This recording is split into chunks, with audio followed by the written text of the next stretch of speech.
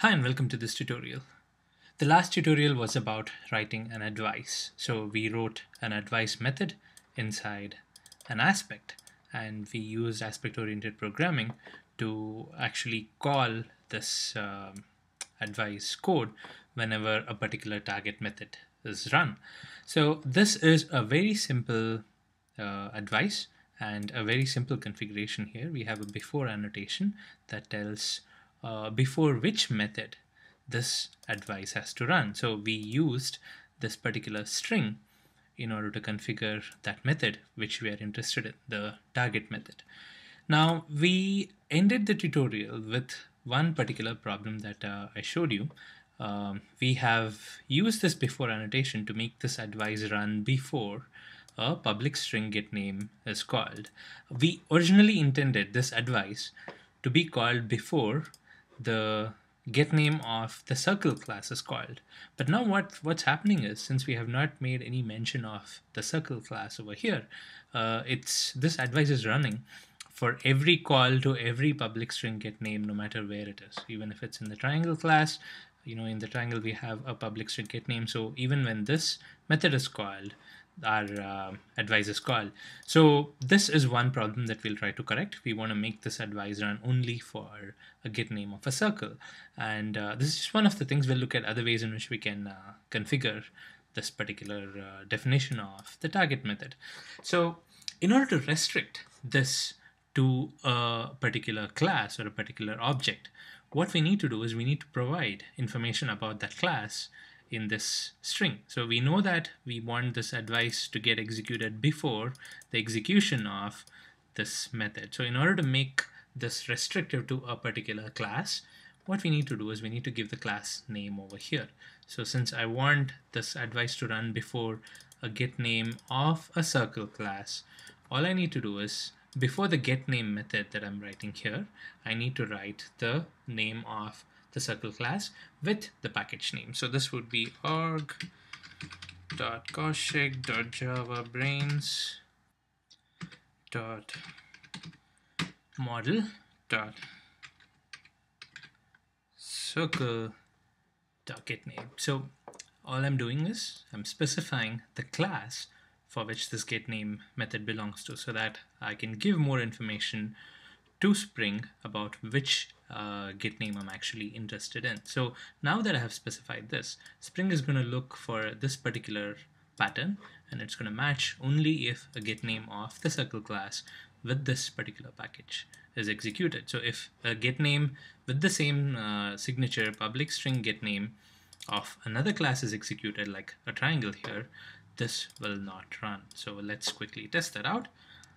I'll save this, and now let's run this class. Now I'm calling shapeService.getCircle.getName. Now this advice has to run. So here you see circle name is printed, but the advice is run. So now if I change this to a triangle, now if I'm running the getName for a triangle, ideally the advice should not run, and it does not. It just prints a triangle name, but here, even though the getName is run, the advice is not kicking in and executing this. So this is the way we can restrict the method, and the advice can be applied only to particular methods that we are actually interested in. Okay, so now that we've covered how we can restrict this, I'm going to show you two different ways in which we can configure this. Now, the two scenarios that I'm going to show you is, what if you want one particular advice to be applied to different methods? After all, that's the point of an advice, isn't it? We talked about cross-cutting concerns and how one piece of code that applies across different points in the execution of your code needs to be isolated out. So now that I've isolated a cross-cutting concern, I need to be able to apply this cross-cutting concern across different points. And we look at a way to do that. And the second thing that I'm going to show you is the other way. Now, say I have one particular point in the execution of my code where I want different advice methods to get executed. Now, how would I do that? So these two things are something that we'll cover in this tutorial. So let's look at the first thing. One advice applied to different points in the execution. The way to do that is, of course, you can replicate this. Say you want another method, say you want to apply this for the triangle. You can just replicate this, write another method, and then apply this, just change this to triangle, then that would work. But then you are again, duplicating the code. So the way to do this is by using wildcards. Now we saw one way we actually did it. I mean, we didn't intend to do it, but it actually happened. Now this applied it to all methods of the code which have a public string getName as a signature. So this is actually what actually happened. We didn't intend for that to happen, but we did implement an advice method across different points in the execution. So as long as different points in the execution of the code have a public string getName, one advice can be applied to different methods in your code. Now there are other ways in which we can configure it. Now let's say I want this advice to be applied to all getters in the code, no matter where they are. We have a getName here, right? So I have a getName for a circle and I have a getName for a triangle. So this expression is going to apply this advice to all public string getNames. But let's say I want this advice to be applied to all getters, whether it's a getName or a get anything else. I want this advice to be applied. So notice here in the shape service, I have a get circle and I have a get triangle. Now let's say I want this advice to be applied to those as well. So the way I can do that is by using a wildcard. Now instead of specifying a getName over here, what I'll do is I'll say get star. So what I'm saying here is get anything. So whatever be the method that starts with a get and then it has a public string, I want this to be applied. So this would work for all getters that return a string. But notice here in the shape service, I'm not returning a string. So a get triangle is returning a triangle and a get circle is returning a circle. So what I'll do is I'll remove the string and I'll add a star over here as well. So this is another wildcard.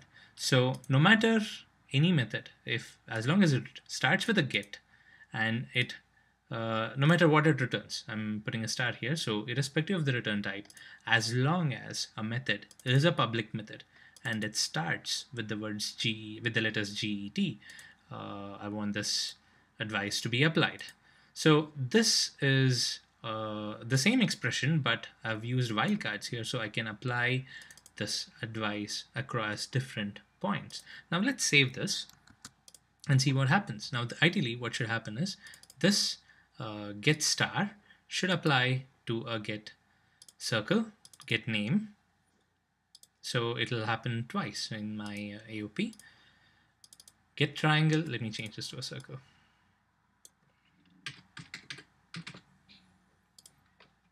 And save this. So now the get circle will trigger the first call to this aspect. So it is a public, irrespective of the return type, the method starts with GET. So the first call is triggered and then a get name is called. Now again, this satisfies this expression. It's a public, irrespective of the return type, the method starts with GET. So again, it's going to get called. So now this single line of code, a shape service.getCircle.getName, is going to return in 2 calls to this logging advice. Now let's see that in action.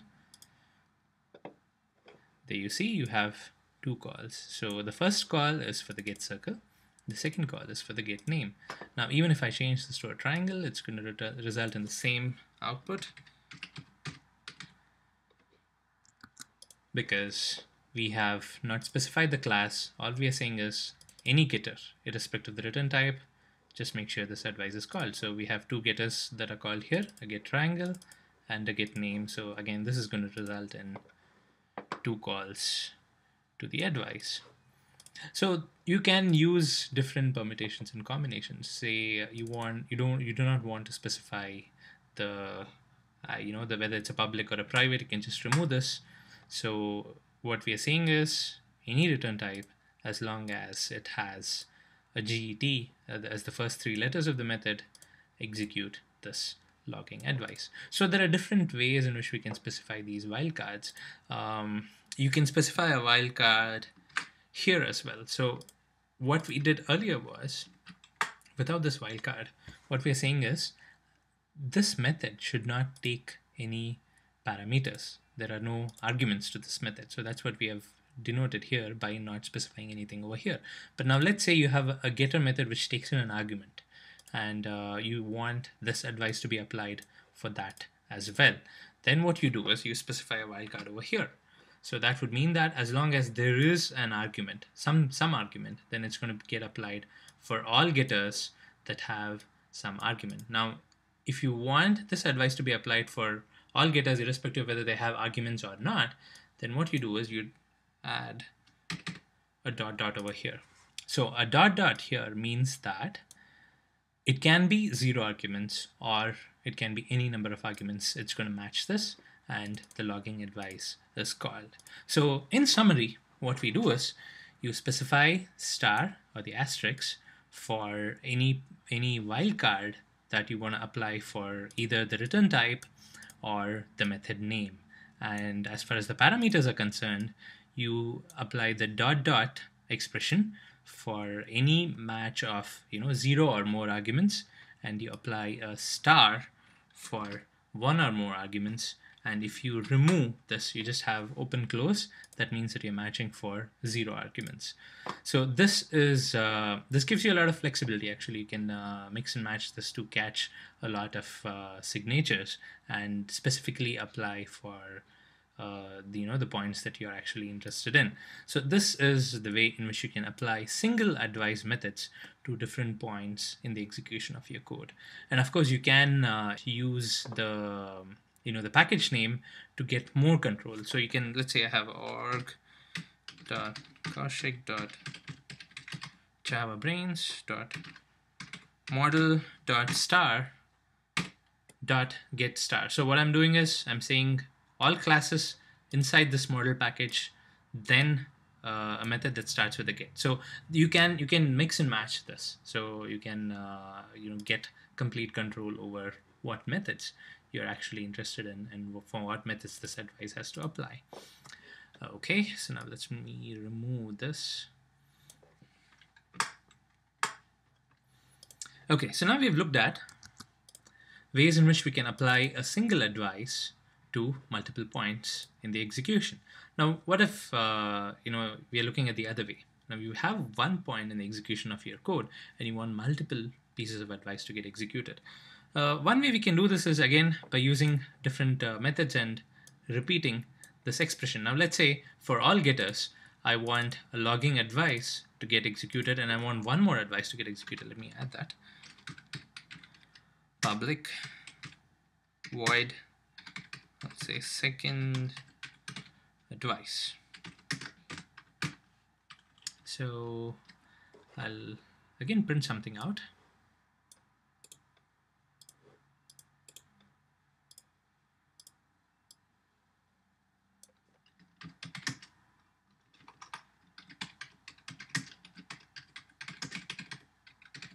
Second advice executed. Now I want these two advice methods to get executed on all getters. So it's very simple. All I need to do is I need to copy this and paste this here, right? So it's going to happen.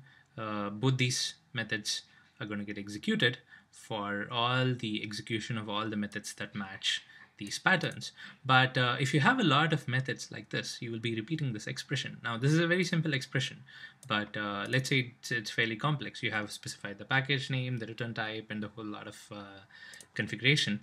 If you have a lot of methods, a lot of advice methods, then you will have to repeat this expression, and you have to repeat this before annotation for all those methods. Now there is a shortcut for this. Now the way you can do this is by defining what are called as Pointcuts. Pointcut is a AOP terminology again for all the points in the execution of your code where you want this advice method to cut in. So the point where you want the method to cut in is a Pointcut. So this star get star of no arguments is a Pointcut for second advice. The same way this is a Pointcut for the logging advice. So what we can do is, since you have the same Pointcut that are being used by two different advice methods. What you can do is you can define a point cut separately and put this expression over here, and then when you're configuring your advice, you just say, hey, I have already defined a point cut over there, so that's where you want this advice to run. And again, for the same thing, you can just refer to that point cut, and then that point cut will have this expression. You don't have to put this expression on all your advice methods. So let's do that now. I'll define a point cut by using the @pointcut annotation. The @pointcut annotation takes an expression which same as the before. It takes an expression about where the actual point cut needs to take place. So I'll just copy this and paste this over here. So this is it's a simple point cut that says on all execution of all getters, this point cut needs to be applied. Now I can't just leave an annotation like this. The annotation has to annotate something. So what I'll do is I'll write a method over here.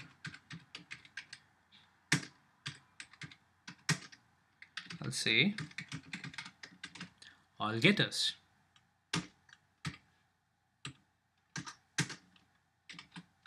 Now this is a dummy method. All getters is a dummy method. It does not have any code inside it. But what this does is it holds a point cut expression.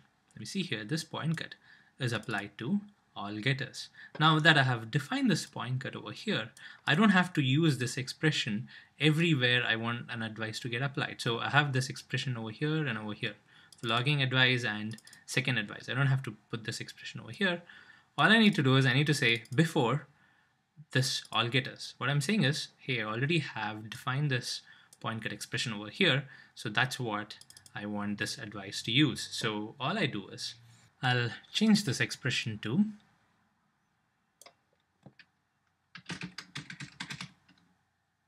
all getters.